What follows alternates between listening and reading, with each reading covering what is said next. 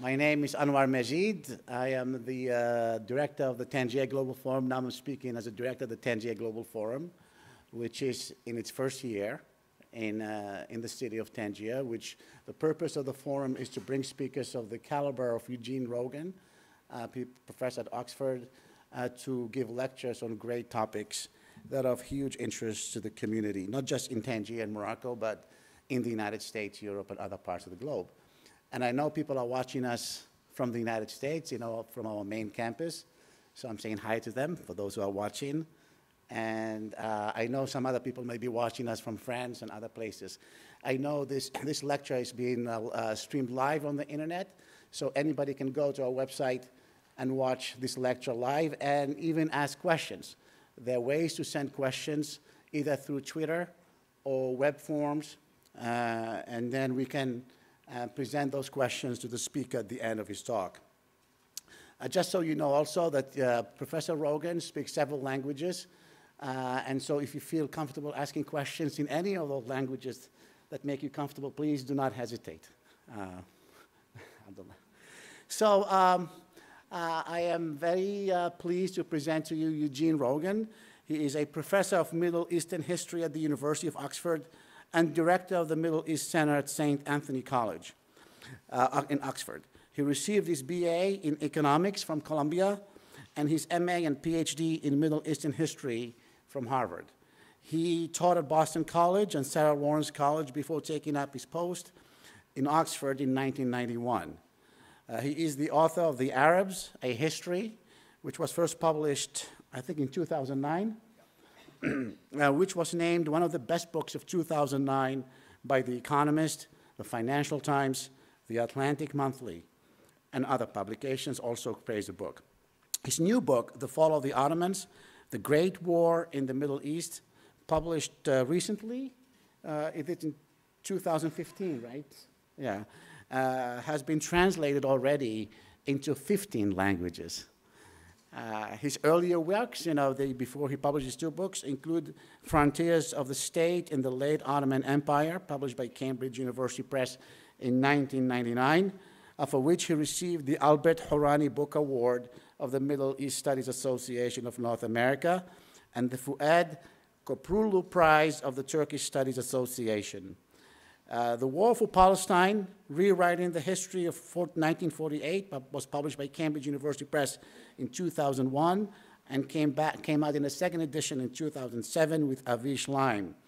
And Outside In, On the Margins of the Modern Middle East was published by 2002.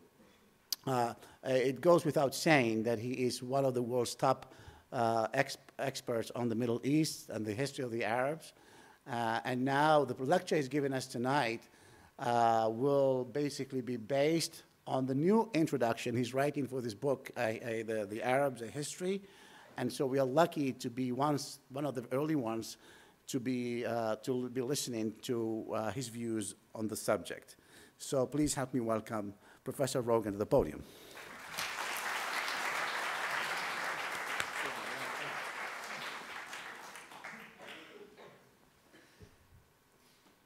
Anouar, thank you so much, and thank you all for coming. It is a great pleasure to be back in Tangiers, and I am honored and delighted to be part of this forum. And I wanted to take this opportunity to trial with you thoughts that I've had on the recent history of the Middle East and where the Middle East is going, as Anouar has said, as part of revising my earlier work on the history of the Arab world. And so these are my reflections, and I hope that in the course of our discussion afterwards, that we'll have a chance to hear your views on where you think the Arab world has been and where you see it is going. And قبل أن نبدأ أريد أن أشكر المترجمين وأوعدكم أنني سوف أتكلم بالبطء، وإذا في أي مشكلة في الترجمة إذا في أي طريقة تقول لي سوف انتهي من المحاضرة وشكرا.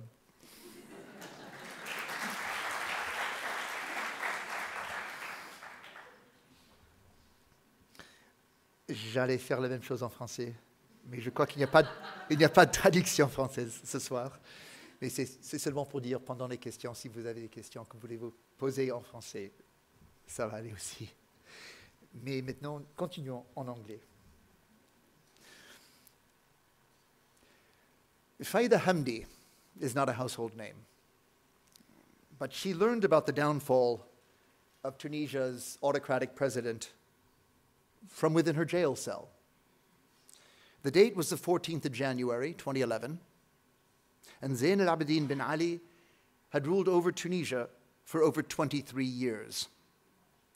Though she didn't dare acknowledge it to her cellmates, Faida Hamdi had played no small part in the overthrow of the dictator. She was a council inspector from the small town of Sidi Bou Zaid, and she'd been accused of humiliating a street vendor whose self-immolation provoked nationwide demonstrations across Tunisia that would ultimately spark the Arab Spring.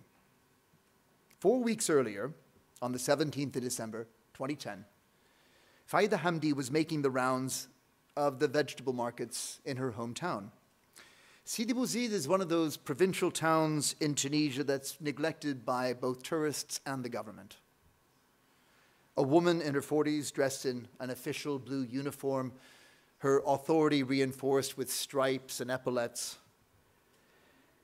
Hamdi was accompanied by 2 male colleagues. Most of the unlicensed vegetable sellers ran away when they saw the inspectors arriving. But Mohamed Bouazizi, a 26-year-old vendor, refused to move. Hamdi knew Bouazizi and had already cautioned him against selling vegetables near the vegetable market without a license. On 17 December, Bouazizi stood his ground and accused the inspectors of harassing him. He accused them of corruption. The altercation turned into a shouting match, with Bouazizi defending his cart and the inspectors taking away his wares. There's no agreement on precisely what happened in the fateful scuffle between the inspectors and Mohamed Bouazizi. The young vendor's friends and family insisted Faida Hamdi had insulted and slapped Mohamed Bouazizi. And as they argued, this was a grave insult in Middle Eastern societies for a man to be slapped by a woman in public. Faida Hamdi denied ever laying a hand on the street vendor. She claimed that Bouazizi attacked us and cut my finger when the inspectors tried to confiscate his goods. The details actually matter because Bouazizi's response was so extreme that both friends and strangers struggled to explain what he did next. Mohamed Bouazizi emerged from his encounter with the inspectors in a fury. He first sought justice from the municipal offices in Sidi Bou Zaid, but instead of receiving a sympathetic hearing, he was further humiliated with another beating. He turned next to the office of the governor, trying to take things up one level higher, but was refused an audience, which is not surprising. A street vendor would not likely get an audience with the governor of the town. At that point, something snapped. His sister, Basma Bouazizi, believed that what my brother experienced, from the confiscation of his fruit cart to being insulted and slapped by a woman, was enough to make him lose his mind, especially after all municipal officials refused to meet with him, and he was unable to complain about this abuse. It was midday, and the streets around the governor's office were crowded with townspeople, when Mohamed Bouazizi covered his clothes with paint thinner and set himself on fire. The terrible image was photographed by people in the street who intervened to try and put the fire out. But the fire left Bouazizi with fatal burns covering 90% of his body. He collapsed and was taken to hospital in the nearby town of Ben Arous.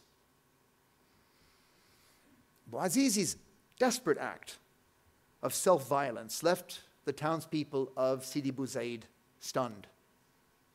They shared his sense of injustice, that the government seemed to be working against the common people in their struggles just to get by. The same afternoon, a group of Bouazizi's friends and family held an impromptu demonstration outside the governor's house, the governor who would not grant him an audience. They threw coins at the metal gates, shouting, "Here's your bribe," repeating Bouazizi's claim that the officials were corrupt. The police dispersed the angry crowd with sticks, but they came back in greater numbers the next day. By the second day, the police were using tear gas and firing into the crowd.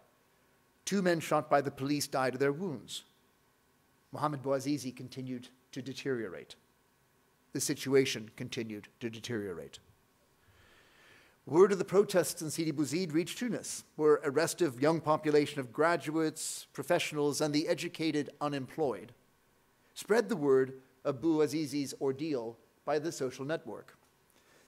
They appropriated him as one of their own. They claimed that he was a university student. We know that Bouazizi actually didn't finish high school, though interestingly, he used the income that he made to help his sisters go to university. So the appropriation was not entirely inappropriate. They created a Facebook group, and the story of Bouazizi and the demonstrations in Sidi Bouzid went viral. A journalist working for the Arab satellite television station Al Jazeera picked up the story from Facebook and put it on the air.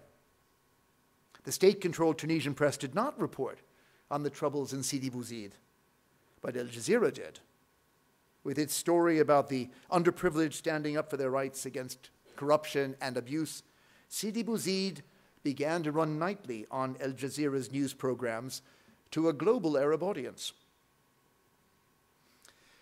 The self-immolation of Mohamed Bouazizi electrified public opinion against everything that was wrong in Tunisia under President Zine El Abidine Ben Ali: corruption, abuse of power, indifference to the plight of ordinary men and women, and an economy that failed to provide opportunities for the young.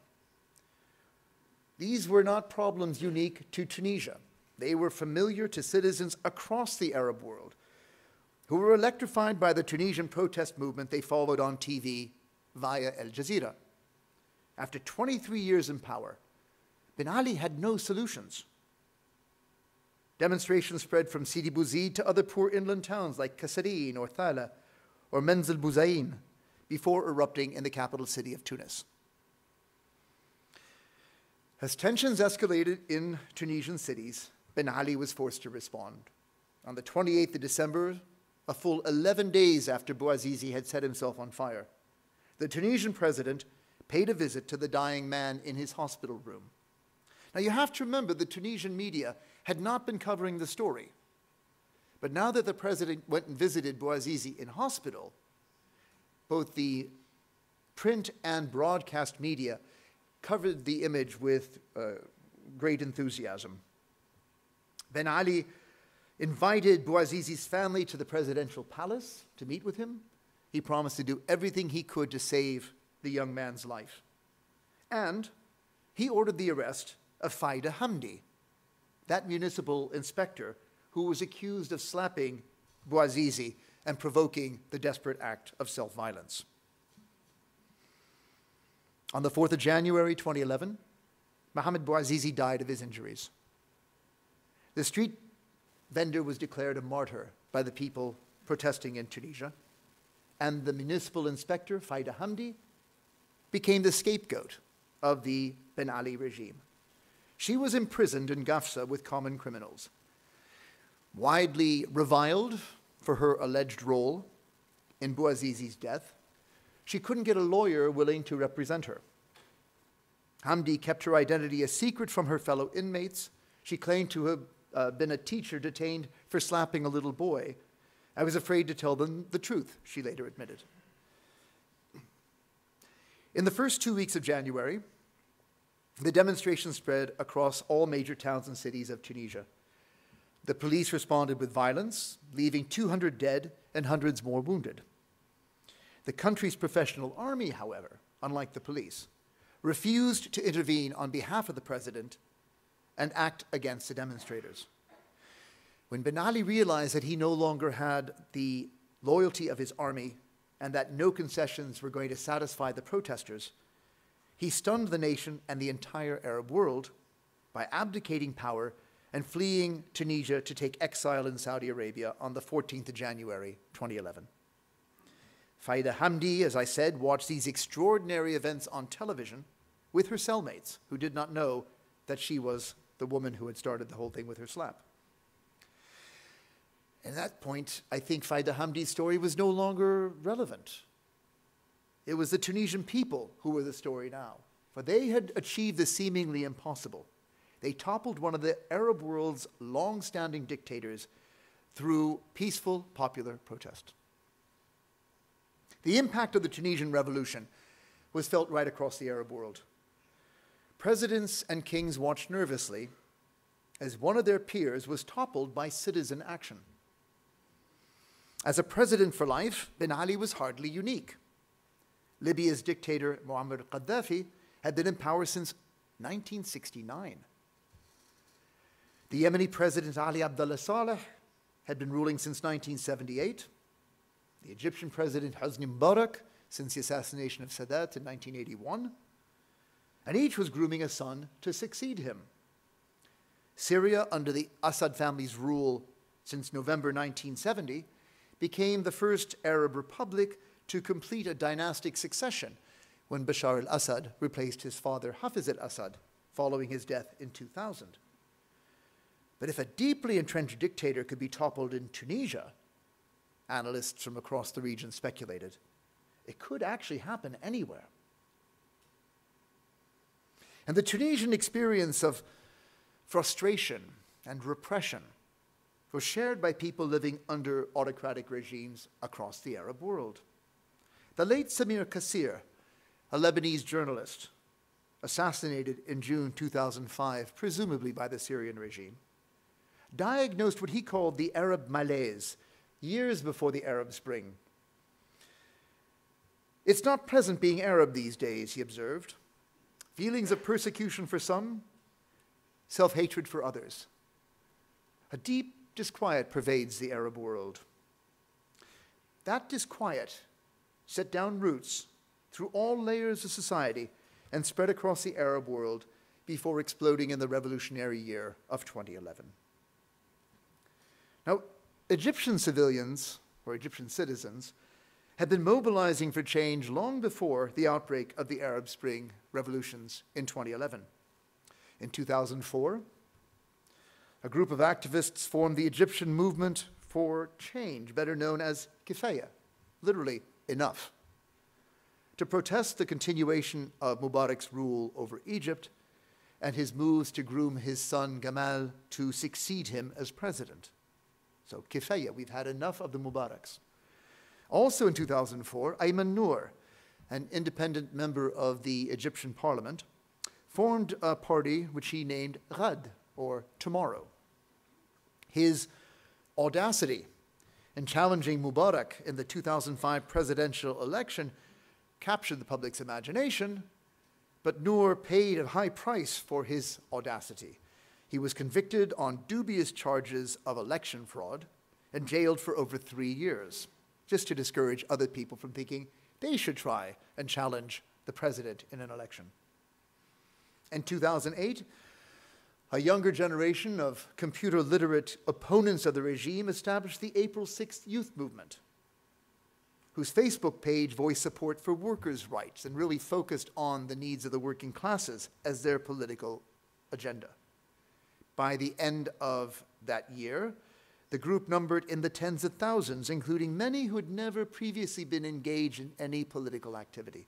So you really can look at Egypt between 2004 and 2010 and see where people were actively mobilizing and challenging what in their own autocratic society they found unacceptable.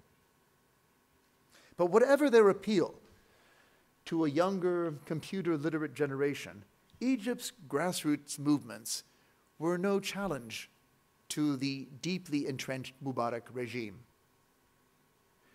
In parliamentary elections concluded in December 2010, so just at the same time as the altercation between Faida Hamdi and Mohamed Bouazizi in Sidi Bouzid, you had parliamentary elections in Egypt.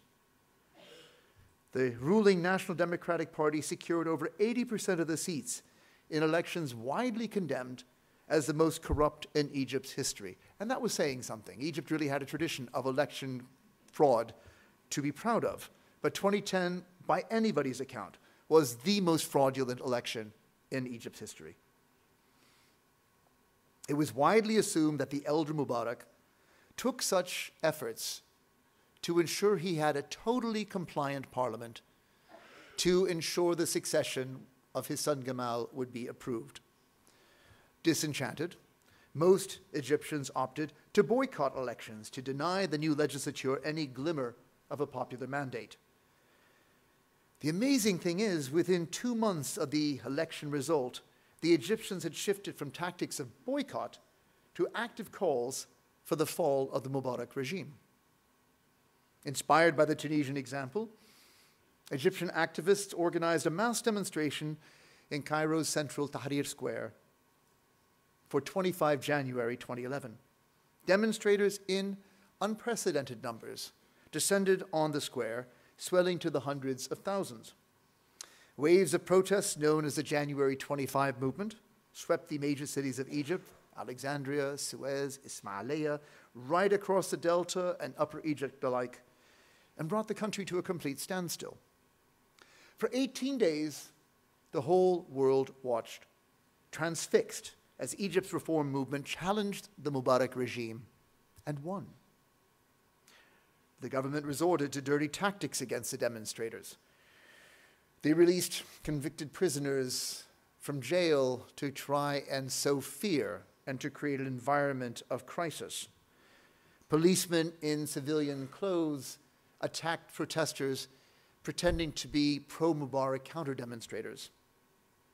The president's men went to theatrical lengths, mounting a horse and camel charge against the demonstrators in Tahrir.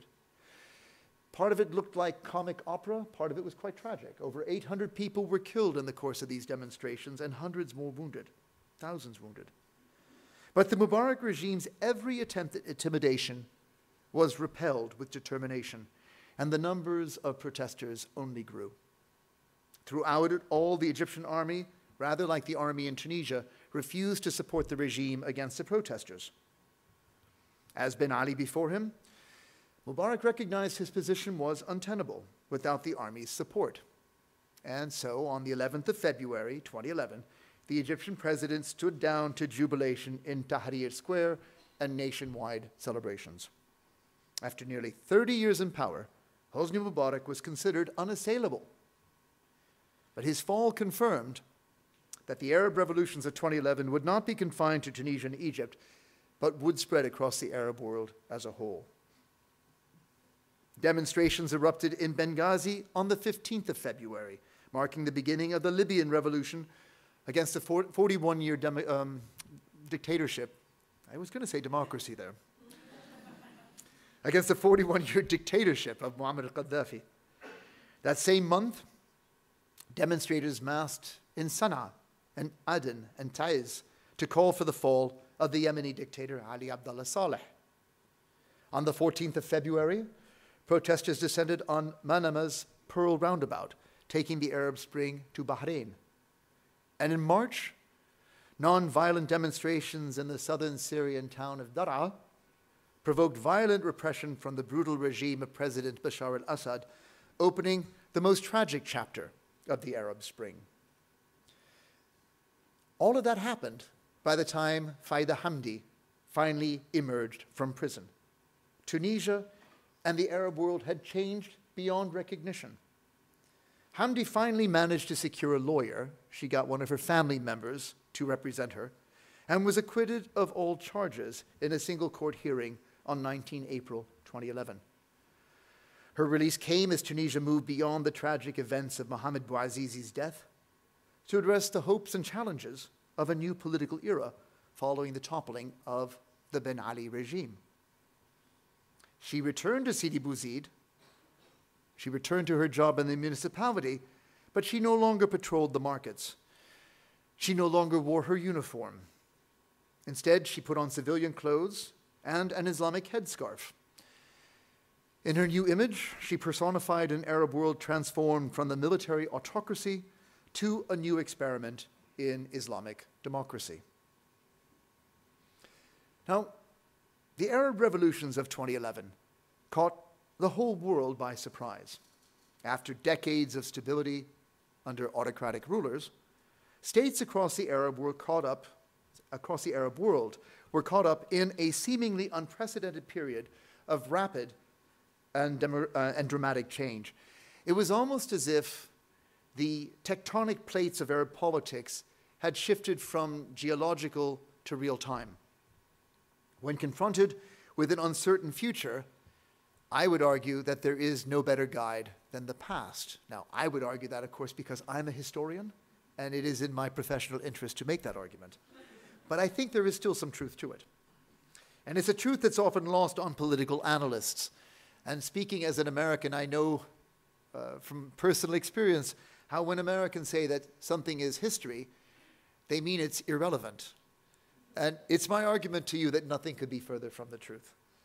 Western policymakers and intellectuals need to pay far more attention to history if they hope to understand the roots of the Arab Spring and address the terrible challenges confronting the Arab world that have emerged since 2011. The Arab peoples in modern times have grappled with major challenges at home and abroad.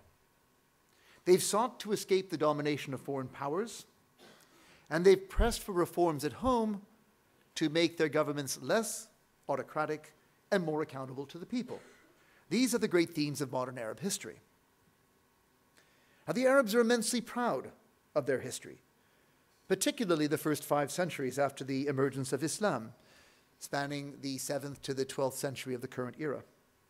This was the age of the great Islamic empires based in Arab cities like Damascus and Baghdad and Cairo and Cordoba, let us remember, for the Iberian Peninsula was part of the Islamic world.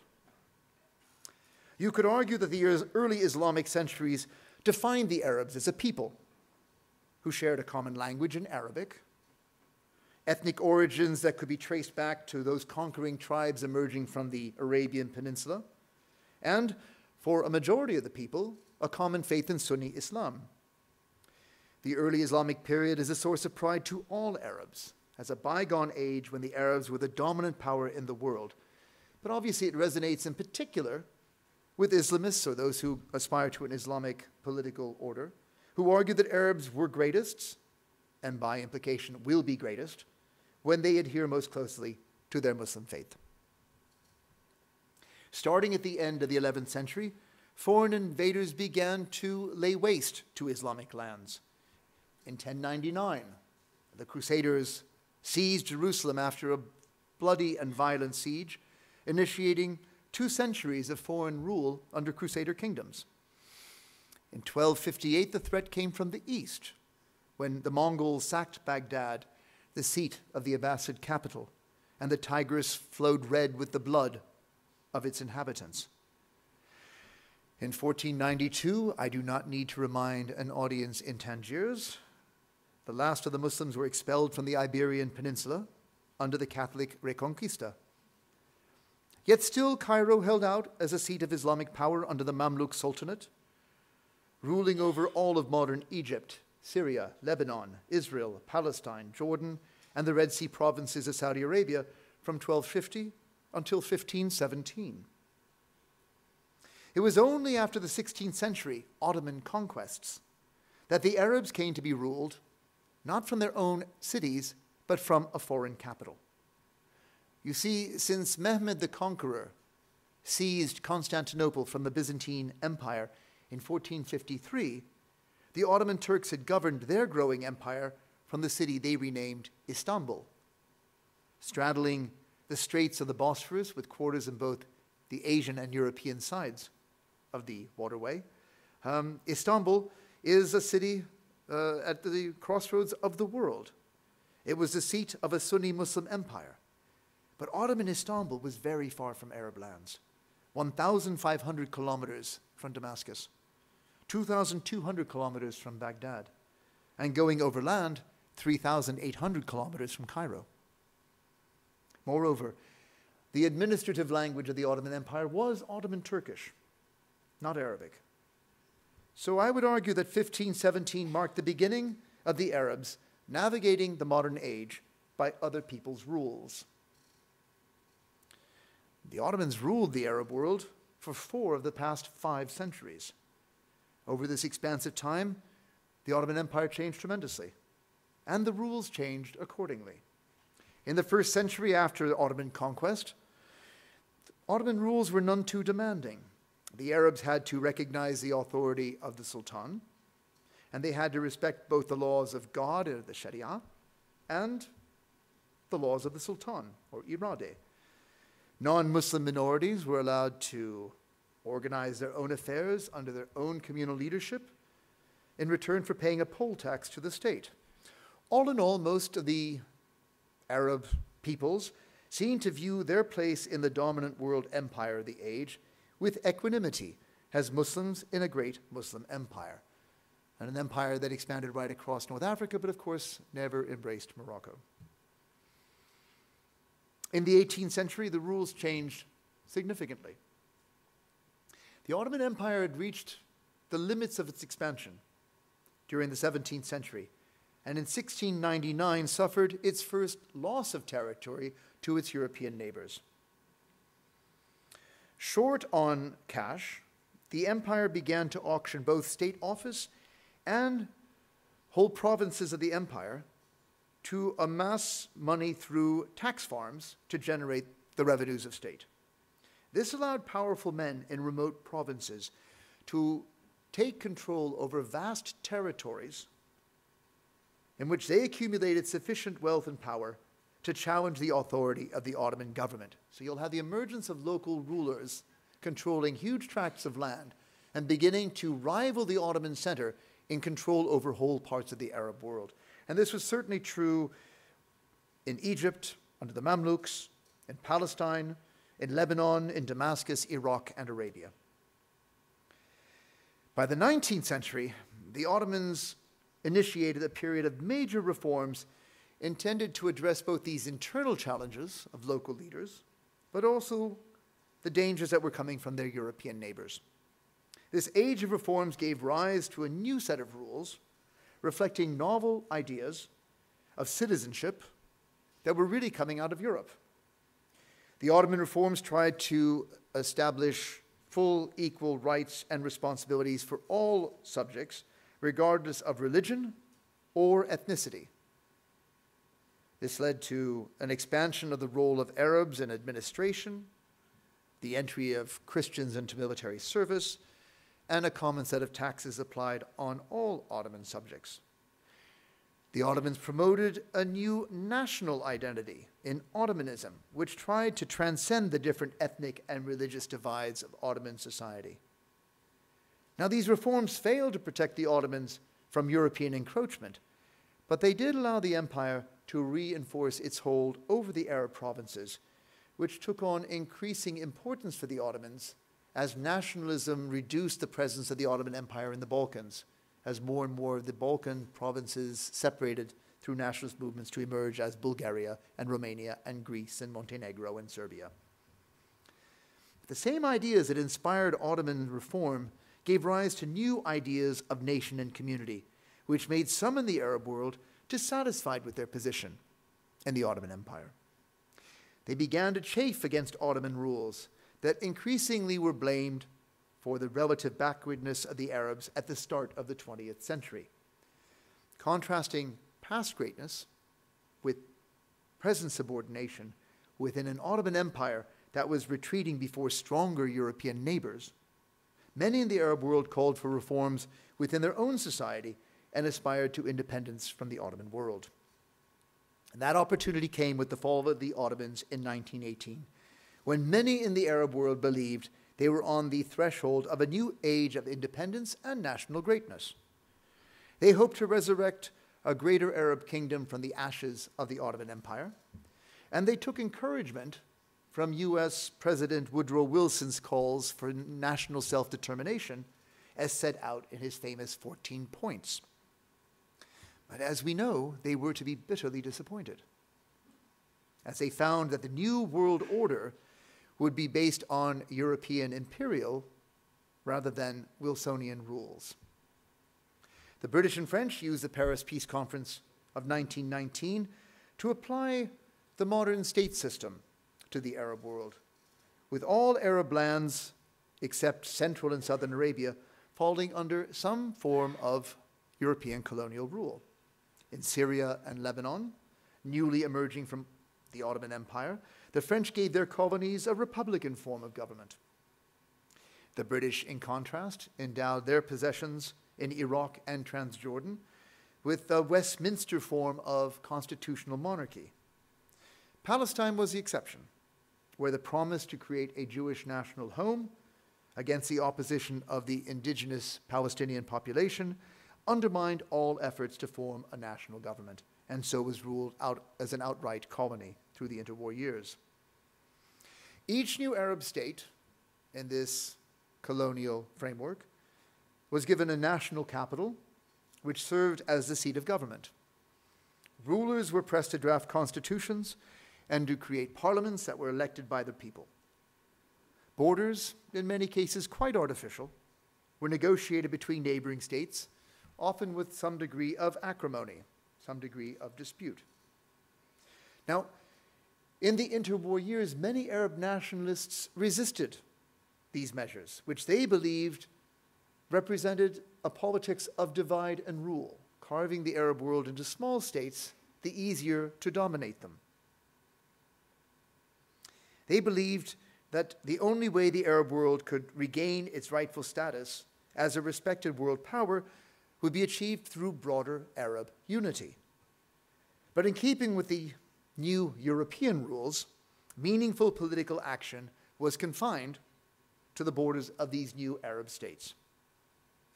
And one of the enduring legacies of the colonial period is this tension between nation-state nationalism, the feeling that an Egyptian has to the state of Egypt or an Iraqi to the state of Iraq, and pan-Arab nationalist ideologies.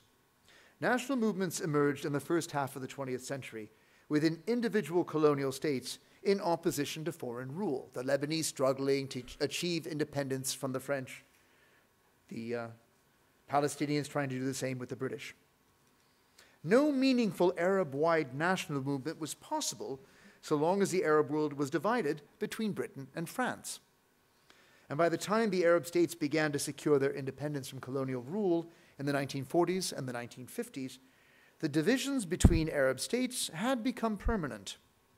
The problem was that most Arab citizens believed smaller nationalisms based around colonial creations were fundamentally illegitimate. For those who aspired to Arab greatness in the 20th century, only the broader Arab nationalist movements offered the prospect of achieving the critical mass and the unity of purpose necessary to restore the Arabs to their rightful place among the powers of the day. The colonial experience left the Arabs as a community of nations rather than as a national community, and the Arabs remained disappointed by the results. Now, European influence in world affairs was, of course, shattered by the Second World War. The post-war years proved a period of decolonization as the states of Asia and Africa secured independence from their former colonial rulers, often by force of arms. It was the United States and the Soviet Union who emerged as the dominant powers in the aftermath of the Second World War. And the rivalry between them defined the rules of a new age, which came to be called the Cold War.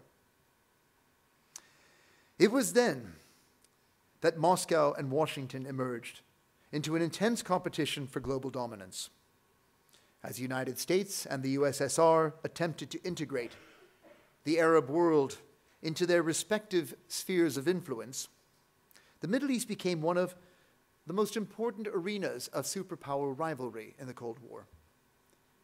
Even in that age of national independence, the Arab world found its room to maneuver constrained by foreign rules, in this case, the rules of the Cold War.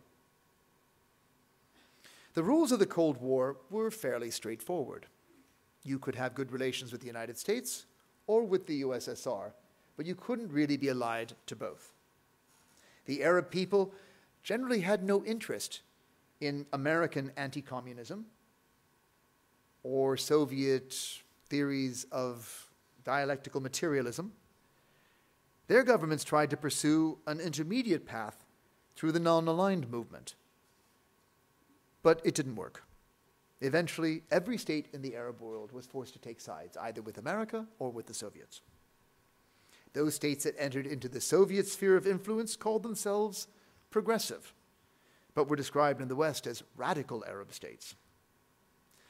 This group included every country that had undergone a revolution in the second half of the 20th century: Syria, Egypt, Iraq, Algeria, Yemen, and Libya. Those Arab states that were deemed to side with the West, the liberal republics like Tunisia and Lebanon, and the monarchies, Morocco, Jordan, and the Gulf states, were dubbed reactionaries by the progressive Arab states, but were called moderates in the West. What resulted, basically, were patron-client relations between the superpowers and the Arabs, in which Arab states secured arms for their military and development aid for their economies from their superpower patrons. So long as there were two superpowers, at least there were checks and balances in the system. Neither the Soviets nor the Americans could afford to take unilateral action in the Middle East for fear of provoking a hostile reaction from their rival superpower. Government officials in Washington and Moscow lived in fear of provoking a nuclear holocaust, and they worked day and night to prevent the Middle East from sparking just that kind of conflagration. And Arab leaders learned very quickly how to play the superpowers off each other, using the threat of defecting from one side to the other to secure more arms or more development aid from their patron state. Even so, by the end of the Cold War, the Arabs were well aware that they were no closer to achieving the degree of independence or of development or of respect to which they had aspired at the start of that era. With the collapse of the Soviet Union, however, the Arab world was to enter a new age on even less favorable terms. The Cold War came to an end shortly after the fall of the Berlin Wall in 1989. For the Arab world, the new unipolar age began with the Iraqi invasion of Kuwait in 1990. It wasn't the invasion of Kuwait itself. It was that moment when the Soviet Union voted in favor of a UN Security Council resolution that gave an American-led coalition the right to use force against the Kremlin's old ally, Iraq. That was the moment when the writing really was on the wall for all of the USSR's allies in the Arab world. The certainties of the Cold War era had given way to an age of unconstrained American power, and many in the region feared the worst. Now, it's not as though America has pursued consistent policies in the Middle East since the end of the Cold War. 4 American presidents pursued radically different agendas. For President George H.W. Bush, who was in office as the Soviet Union collapsed, the end of the Cold War was a moment of great optimism in which he predicted a new world order. And I think he meant by that a better world order. Under Bill Clinton, internationalism and engagement remained the hallmarks of American policy. With the advent of the neoconservatives to power, following the election of George W. Bush in 2000, the United States turned to unilateralism. In the aftermath of the September 11, 2001 attacks, these policies had a devastating impact on the region as a whole, leading to a war on terrorism that focused on the Muslim world with the Arabs as prime suspects. Barack Obama sought to reverse many of the Bush administration's policies and reduce America's military presence in the region, though in the process, reducing American influence. The rules of the unipolar age of American dominance have proved the most disadvantageous to the Arab world in modern times.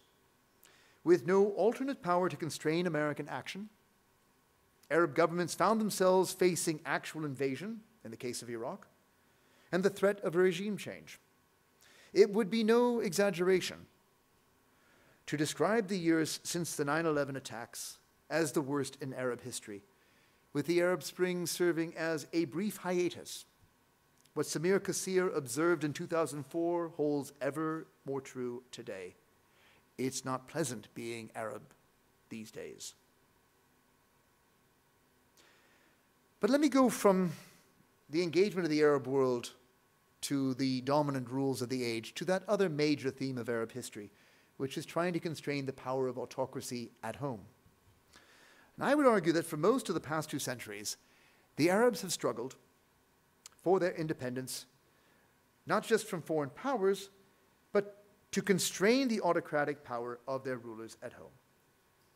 The Arab Spring revolutions were but the latest chapter in a centuries-old struggle for accountable government and rule of law. Until the end of the 18th century, absolutism was the norm in Europe and the Mediterranean world as a whole. Only Great Britain and the Dutch Republic had subordinated the powers of the monarch to an elected body before the French Revolution of 1789. After 1789, constitutions began to spread across the West with some speed. The United States in 1789, Poland and France, both in 1791, Norway in 1814, Belgium in 1831. A new political order was emerging, in which rulers' powers were constrained by law, and subjects were elevated to that higher legal status of citizens. Arab visitors to Europe in the first quarter of the 19th century returned captivated by the novel ideas they had encountered in Paris and London. The Egyptian cleric Rifat Tahtawi translated all 74 articles of the French Constitutional Charter of 1814 into Arabic upon his return from Paris in 1831. Living under the autocratic rule of Muhammad Ali Pasha, Tahtawi marveled at the constraints of the French Charter imposed on its king and the protection it afforded to French citizens. The Tunisian reformer Khaireddine Tounisi, inspired by Tahtawi's writings, advocated for a constitution to contain the arbitrary rule of Tunisia's governors. It is perhaps not coincidental that the 2 Arab states that were the first to introduce constitutions, Tunisia in 1861 and Egypt in 1882, were also the first 2 states to undergo Arab Spring revolutions. It's well worth noting that the struggle to constrain autocracy really dates back to this point in the 19th century. The next wave of constitutional reform coincided with the introduction of European colonial rule in the aftermath of the First World War. As already mentioned, that was part of the state system that came with European colonialism. Perhaps a silver lining. The Egyptian Constitution of 1923, the Iraqi Constitution of 1925, the Lebanese Constitution of 1926, and the Syrian Charter of 1930 were each examples of the Arab struggle for independence from European colonial powers on the basis of legitimate government and the rule of law. While these constitutions endowed Arab states with elected multi-party legislatures, the colonial authorities did their utmost to undermine any exercise of Arab sovereignty. As a result, liberal constitutional government came to be compromised as an idea that was an extension of European colonial rule. The rejection of Arab liberalism came with defeat in the 1948 Palestine War.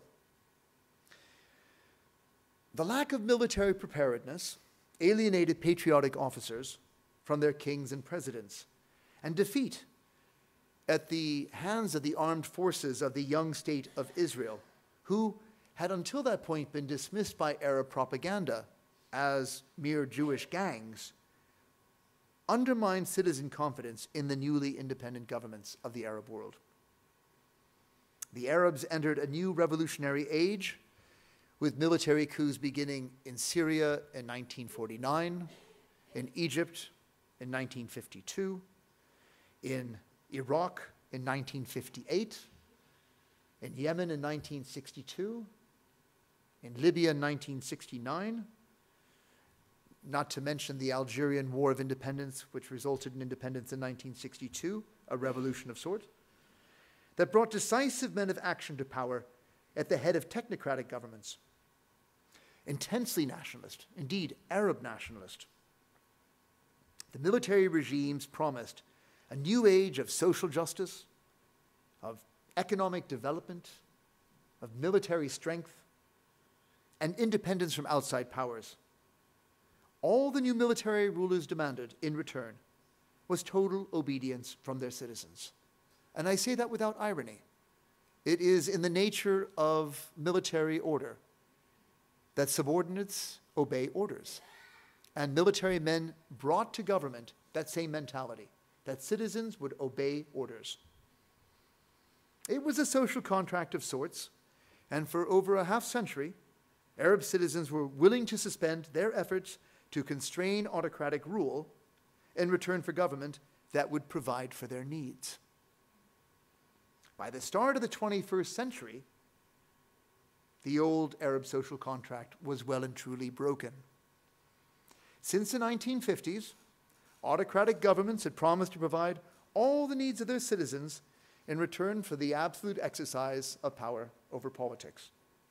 By 2000, all but Saudi Arabia and the smaller oil-rich states had proved incapable of living up to those promises. Increasingly, it was only a narrow band of friends and family who were the prime beneficiaries of any economic opportunities. The level of inequality between rich and poor in Arab states rose alarmingly.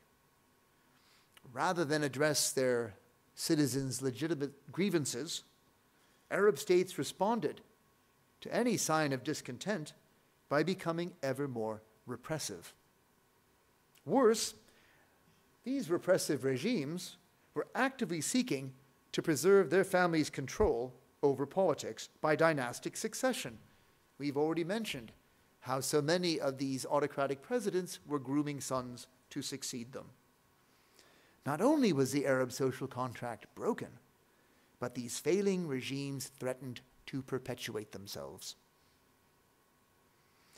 In 2011, the Arab people rose up in popular movements, seeking to restore control over their rulers.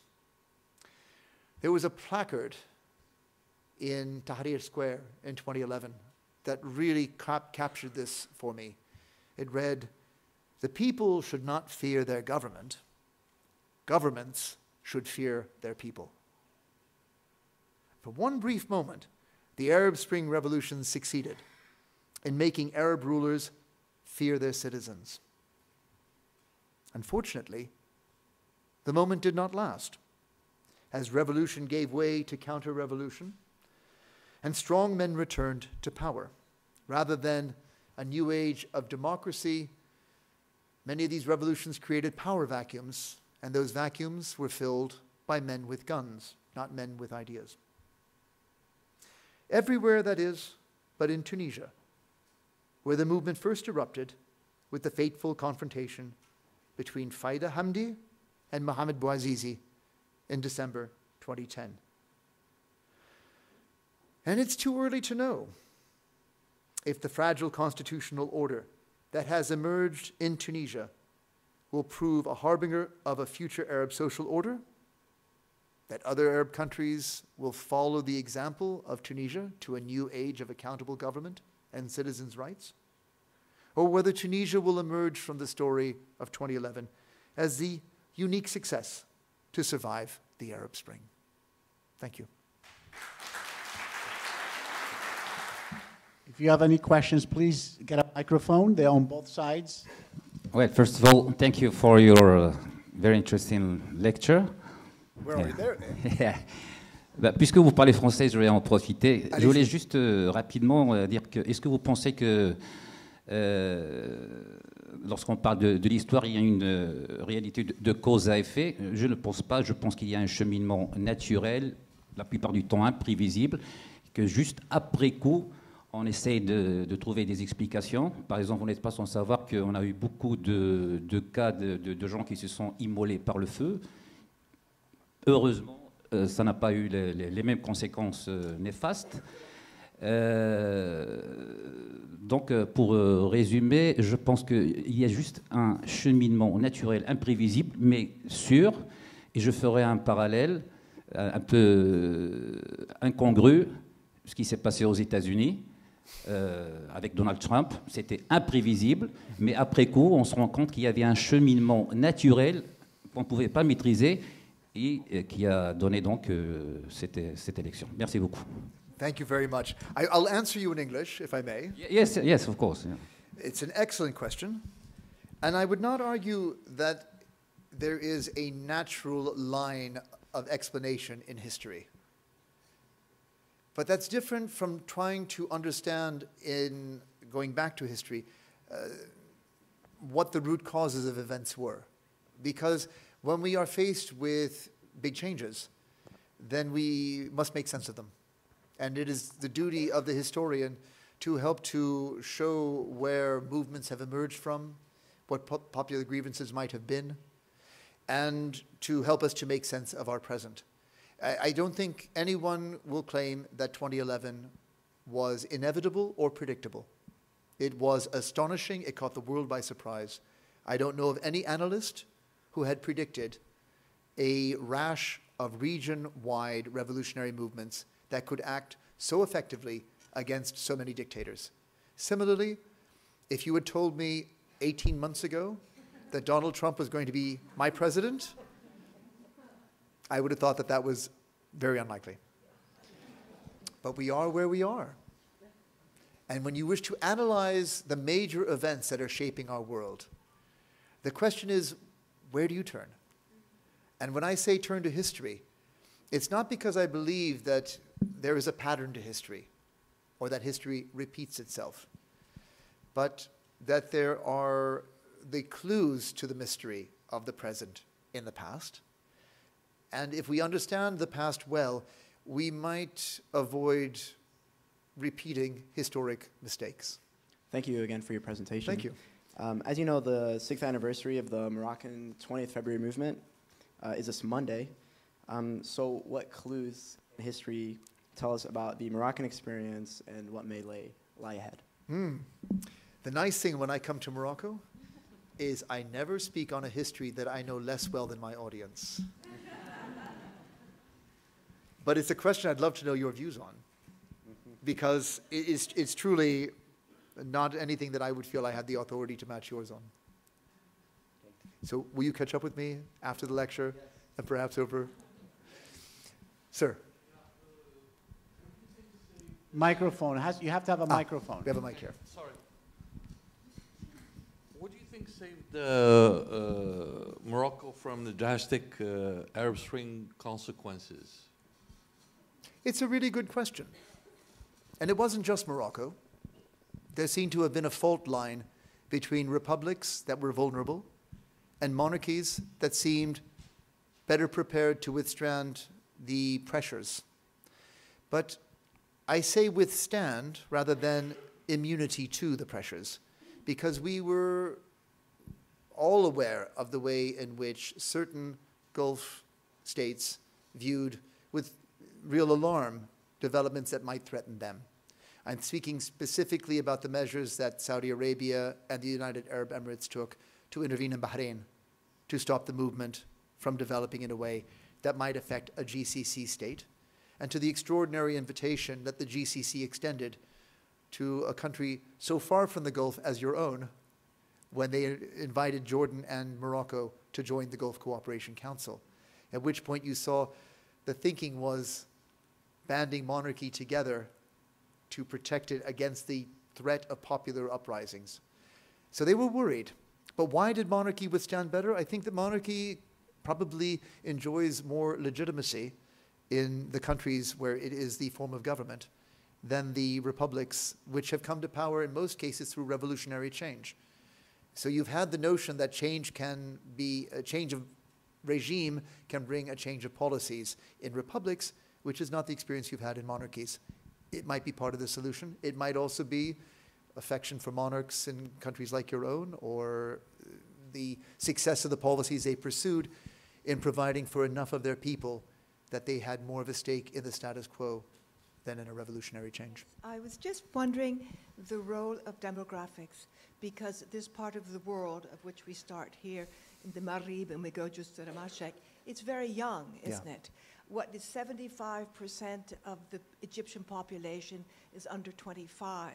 This is to be, and most of them have a cell phone. So I think between communication and, which I think is actually very new, so I think trying to predict is difficult, but to assess, but also respect the means of communication, as you mentioned, the speed and the role of Al Jazeera with its sort of pidgin Arab that it was comprehensible, and also the images, wasn't it?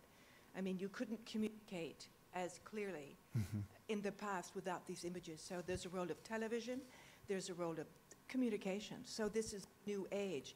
Is it not Gutenberg's invention of the movable type? Is this not the internet of our era, which allows people to communicate quickly and reconsider? But I think the young population, I think we're in for a fascinating ride to watch. I'm not pessimistic, because something must come out of it, and the young are just a huge upheaval of which we're in the middle of. But Right. I think we might be quite surprised where it's going. I need your mic by your mouth, because you're going to be waving in No, for those I'm poor sorry, people yeah, in Maine it's who a are joining habit. us. You're going to be waving in and out of the way. No, I'm But I sorry, get but- your point.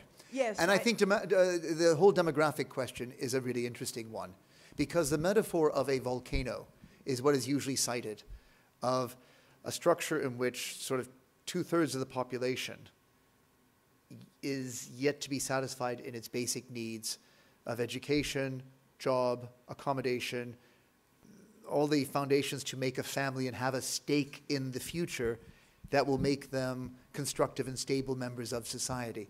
And that there is this body that needs to be addressed, and frankly is not being addressed. Their engagement with social media made them a very effective force in mobilizing numbers so large that it took the fear out of politics. And that whole notion of no longer being afraid, there was strength in numbers. Where I think the young generation needs to think very seriously is how to operationalize their strength. Because when they succeeded in toppling dictators, they didn't know how to organize to get engaged politically. The strength of their movement was it had no leaders. The regime couldn't go and arrest 20 people and stop the movement, because everyone was a leader who was tweeting or Facebooking instructions on where to go or posting pictures of what was happening. So it's now the next challenge to feed your optimism is for the young generation to go one step further in their political evolution, not to create 60 personality parties to contest elections, but one. And to mobilize for political action so that they can get into the parliament and then be part of drafting the constitution and be in the government. And in that, I think there's a whole nother level of revolution that will need to follow. But very interesting, I think youth were a very big part of the success in Tunisia. Brief reflection there. University students who were unemployed went to all the sessions of the Constitutional Assembly, and they wrote down what every member of the Assembly said, rather like Hansard's does for British Parliament. No one did this officially, no one asked them to do it. They did it for accountability. And it was such a wonderfully intelligent thing to do, because suddenly people felt responsible for what they said in the Assembly. And they would go to talk to these students and ask them, did you quote me right? Here, I can give you my text. They were suddenly conscious. So there are ways to take your power one step further to protect the interests of your generation. And I think that's where the volcano must go if its eruptions are to have a constructive end. Well, thank you very much for your interesting lecture.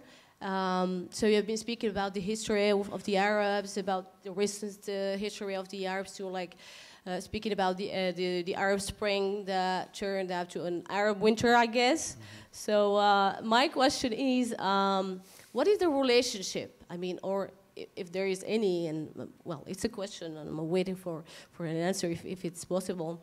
What is the relationship between the oil state, I mean the rich countries in the Middle East, and the, let's say, the weapon industries?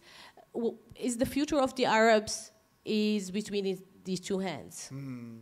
Thank you very much. Thank you. It was very interesting to watch what happened to oil through the turmoil of the revolutions. As a historian, I have certain formulas at work. One is when you have regional crisis in the Middle East, then you experience a crisis on oil markets and prices go very high. Didn't work this way. I know we had tremendous turmoil in the region, and oil prices have been going down, and they've crashed. There are explanations that have to do with supply and demand, tapping new sources by fracking that have allowed people to break away from a reliance on that one region's oil supplies for global energy needs. And so in a funny way, in the past 5 years, the role of oil in this discussion has been reduced as an important factor in terms of power the region might exercise. And instead, we've seen something, again, quite unexpected, which is the vulnerability of oil-rich states to contain political challenges in a time of low oil prices. So many of these countries that 5 years ago were enjoying very, very high oil and could do a lot more politically to satisfy their own citizens by giving away a lot of money. Saudi Arabia gave away billions in 2011 in a bid to ensure social harmony. They can't do it now. They're having to take out public loans through the sale of bonds. They're starting to introduce value-added tax. They're quite aware of the limits of what the state can do with oil resources. And this probably means that countries in the Gulf whose social contract was preserved, they continue to exercise a monopoly on politics because they continued to provide for the needs of their citizens, is going to be challenged in ways that are going to bring them in line with regional realities. I say that a country like Egypt would love to face the economic problems of a country like the United Arab Emirates or Saudi Arabia. You know, these are rich people's problems. But when the expectations of your society's been set by rich people's privileges, and then you have to tighten the belt, then it will put pressure for change. So to me, the story of oil is it's no longer as effective in propping up oil-rich states from having to address political demands. And as they are being driven more towards taxation, then there will, I think, be demands for more representation. It's inevitable. Thanks to you. I have a question about the next 50 years or the next 30 years. Do you think the maps of the Middle East will change? I mean, maybe we'll have two Iraq or a Kurdistan or a shorter Syria, bigger Jordan, right. Maybe a shorter Saudi Arabia. We don't know what will happen. What is your point of view about that? I don't often get asked the 20 to 50 year perspective, but it's kind of liberating. I like it. I've not come with my crystal ball, so my predictions are going to be pretty weak. You've already identified what I think are the greatest pressures on the frontiers of the region. I think the Kurdish search for national satisfaction is going to put pressure on Iran, Turkey, Iraq, and Syria. And if there were to be changes in the boundaries of the post-World War I era, I would look to the Kurds first and foremost. And I think the other area in which boundaries remain to be settled is between Israel and the Palestinians. The world is confronting a reality now where continued Israeli settlement in the West Bank is making a two-state solution a less likely possibility. Mr. Trump, in his own way, is contributing to the confusion. But with 400,000 in many cases, ideologically committed Israelis living in the West Bank, even the scope of the State of Israel to force them, to repatriate them within the green line boundaries, I think is beyond the capacity, certainly of Netanyahu's government. I think it is a stuff of civil war for the Israelis. These are zealots. We've seen, with what difficulty Israel withdrew from Gaza and Sinai, which were not in any way as ideologically charged for the settler movement as the territory they will call Judea and Samaria, the West Bank. But the one-state solution as an apartheid state will isolate Israel and will confront it with problems. There, is a real challenge that the international community faces.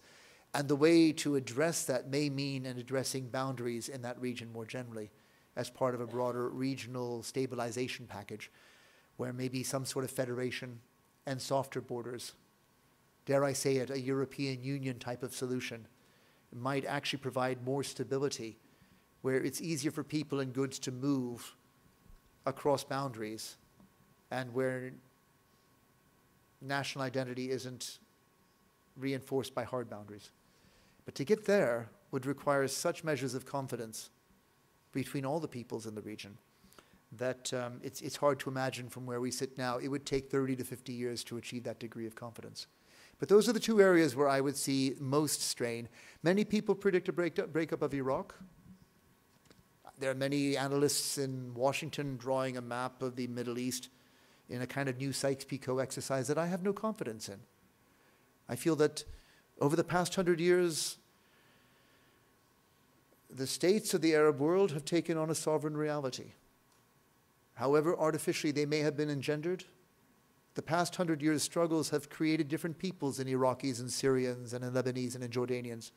And for that reason, I think that there will be more continuity than change over 30 to 50 years. But those would be the areas that I see under most pressure. And the solution that I would like to look forward to would be a softening of boundaries and a kind of federation, because in the end, they're going to come down to real resource sharing issues about water, about gas, about oil, about arable land, about food. And continuing on a war footing comes at too high a price for all of the populations in the Eastern Mediterranean. First, I want to thank you, Professor, for this very insightful and in-depth look in history. First, my question is, what is your advice for the Arab youth? And my second question is, what really motivated you to become a Middle East expert, if I may? And thank you so much. You're going to get my whole life story with that question. I think my advice for Arab youth is definitely to keep up the struggle, to continue to press for the dignity of citizens' rights, so that your frustrations with your political situation don't cripple you from achieving what you would like to achieve in your professional lives, in your personal lives. I don't want to see the generation of 2011 a generation of martyrdom. And hundreds of people lost their lives in Syria, hundreds of thousands have lost their lives. And so keep up the struggle, but in ways that are politically intelligent. And so, as I said before, to organize, not in many personality parties. A political order works best when there are 2 or 3 parties that are big enough to get a critical mass, can win an election, can form a government. But where there are other parties so that the one who loses the election can hold the government to account in opposition, can put pressure on the government to perform, and to provide an alternate option for voters if they don't like the way the government's behaving in the next election. I avoid the use of the word democracy because it's come to be charged with many implications of foreign domination. George Bush kind of ruined the word by making it an American policy associated with neoconservative American policies. So let's not talk about democracy. Let's just talk about the right to choose and change your rulers by peaceful means and to be involved in politics and to live under a rule of law with citizens' rights. I think people in the Arab world don't like the word democracy, but when I use those criteria with people, they all want those things. It's dignity, it's security, it's freedom, it's responsibility. And I think for Arab youth, those are all very important objectives to pursue. And I'll give you a very brief reason why I became a Middle East historian. I am the son of a merchant of death. My father worked for the arms industry. He worked for the aerospace company Northrop, which makes fighter planes. Morocco has F-5 fighter planes in its air force. In fact, those airplanes almost killed King Hassan II. When we were living in Europe as a child, he was asked to open an office in the Middle East because Saudi Arabia wished to buy F-5s for their air force. This is a government-to-government business. And so we moved to Beirut in 1971. And I went to school there, and I lived there for 5 years, witnessed amazing history, including the outbreak of the Lebanese Civil War. And my family and I stayed in Lebanon for the first 10 months of the Civil War before finally we left and we moved to Egypt, where again I got to see amazing history unfold. Anouar Majid hops on an airplane and flies to Israel. Oh my God. I'm sitting with my Egyptian friends watching the president of Egypt address the Knesset. Was he a hero or was he a traitor? My Egyptian friends didn't know. They were very proud of their president for getting the world's attention, but they all their lives have been trained to think of Israel as an enemy.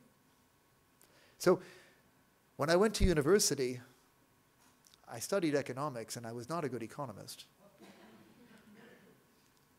So I decided to do a degree in Middle Eastern Studies, knowing that I'd always been fascinated with what I had lived in for 8 years of my growing up until I finished high school, and went and did a degree in Middle Eastern Studies, and from there on I was dragged right into it. There was no getting out. I left economics behind, I loved history, and I found what I wanted to do, and actually was rather good at it. So here I am. Bonsoir, professeur. Bonsoir. Je ne sais pas si vous avez entendu parler de Mohsin Fikri. C'est le Bouazizi de Al-Husima. C'est le vendeur de poissons qui s'est écrasé lorsque vous avez entendu l'histoire et l'incident et les manifestations qui se sont déclenchées après. Ouais.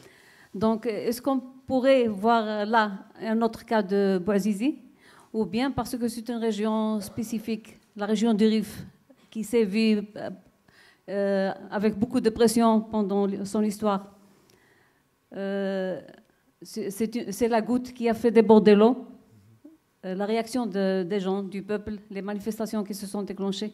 Comment expliquez-vous cette réaction? Again, if I may answer in English. Oui, yes, yes. Of course, we followed the story of the fish merchant and of the demonstrations that followed. And the Western press was very quick to draw the parallel between his death and Bouazizi's. And the reaction of people was, it seems to me, completely natural, to be outraged by this act. It was an injustice, and I think the government was very quick to respond, not just because it was an injustice, but because they feared it could set disorder in motion. I have nothing but respect for the Kingdom of Morocco, but the Kingdom of Morocco faces tremendous challenges in human development terms. You have a high level of poverty. You have development problems.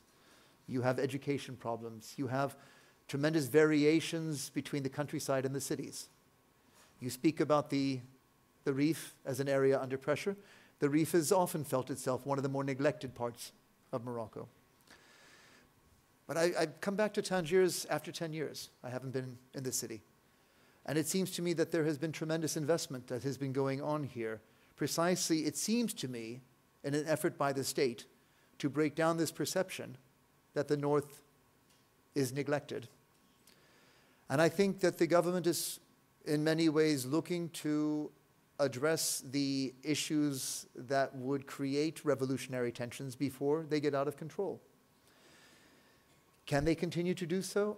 I hope so, because I think the population of Morocco is so big and the problems that it faces are so substantial that revolution, I don't think, will necessarily bring solutions to people's problems better than addressing them through government action. But I think here again, as I said in my previous answer, the pressure is on the people to demand of their government justice and dignity and protection. And when you have an event such as the death of the fish merchant, which is such an affront to those values, then people must respond and force the government to address it. It seems to me that Morocco has come through that crisis. So far, so good. But it is a lesson of just how thin the line is between stability and disorder. And I think people demand better of their government than what they have had in past years. Their expectations are higher. We have 2 more questions. مرحبا. مرحبتين. First of all, I'd like to say shukran for this magnificent lecture. Also want to thank the University of New England and Mr. Anouar Majid for this outstanding opportunity. I only have a small question. It's related to the problematic of democracy in the Arab countries. Do you really believe that democracy can be the solution to achieve a better future of the Arabs? Because some say, or the Arab Spring, which we call it the hot summer Arab, showed that democracy and high level of illiteracy and ignorance can never work. And thank you. Thank you. First off, could I second what you said, and could we all give a huge round of applause to Anouar Majid, because this happened because of him, and I'm thrilled to be here.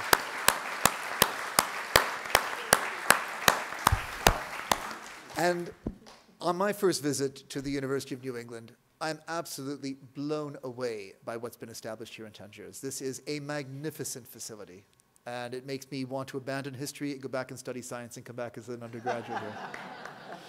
So congratulations to the University of New England. What a fabulous flagship in North Africa. Whew. You know, I avoided the democracy word all through my talk. And I gave you a series of criteria that I thought were the aspirations.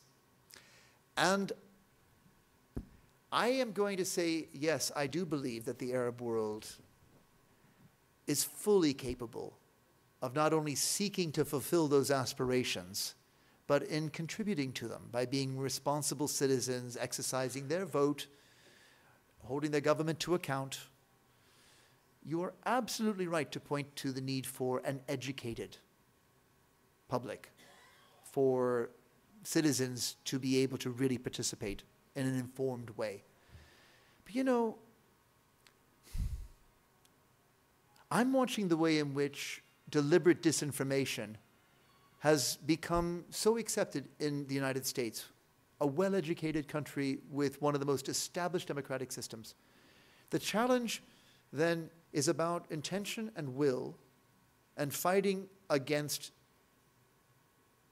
distortion, even more than it is about achieving a high level of literacy and knowledge. An honest person, well-informed, by reliable news is going to make a better decision than somebody with a master's degree who's only following the news of the world through a Facebook feed or a Twitter feed of like-minded people motivated by hate and believing false stories.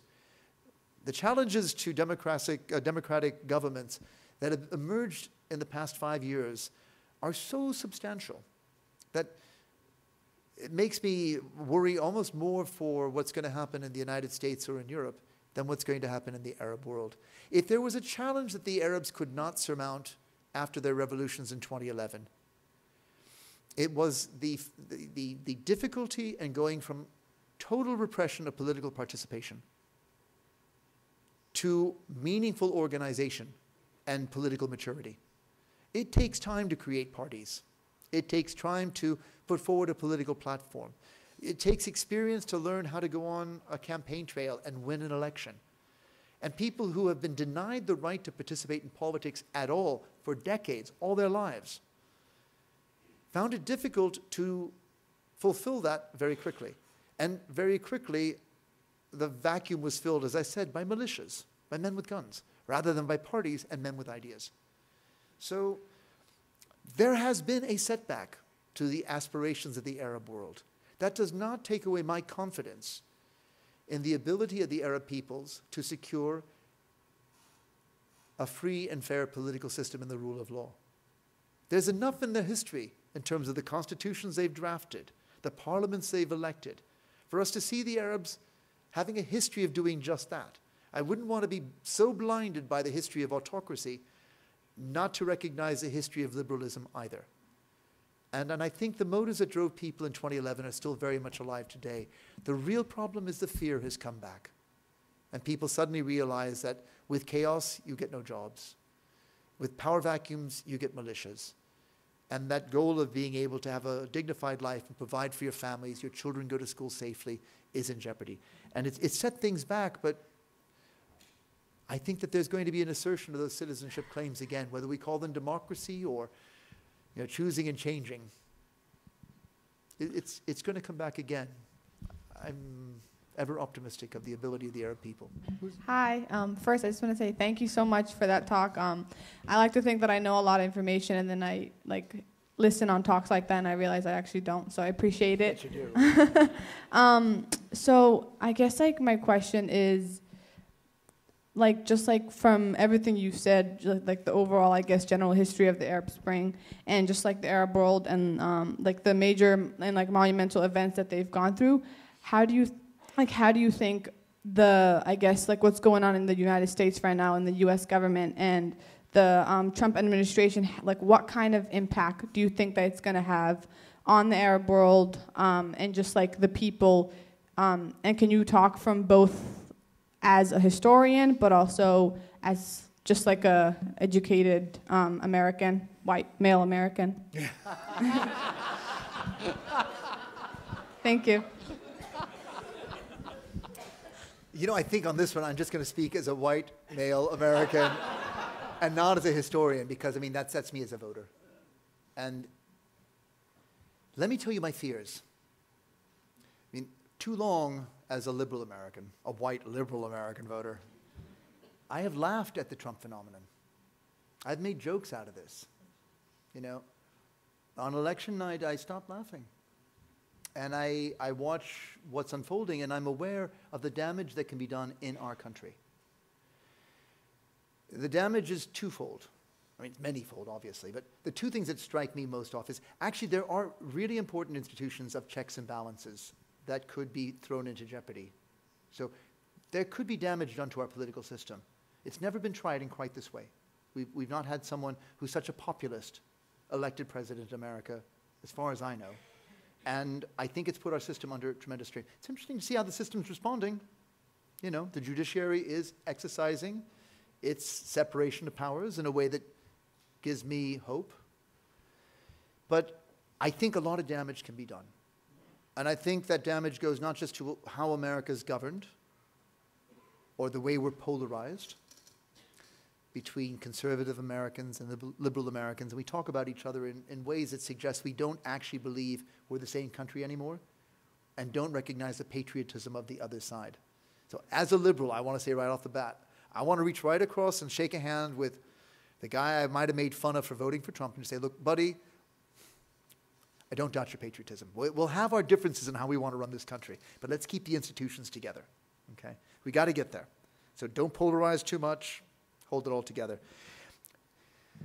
America's not just, the presidency is not just confined to the United States. It exercises power over the whole damn world. And we're watching ways in which rash actions by this administration are shaking things up right around the world. Old alliances are being put into question. Long-standing American policies and way of doing things. And when it comes to the Middle East, there are real ramifications here. One,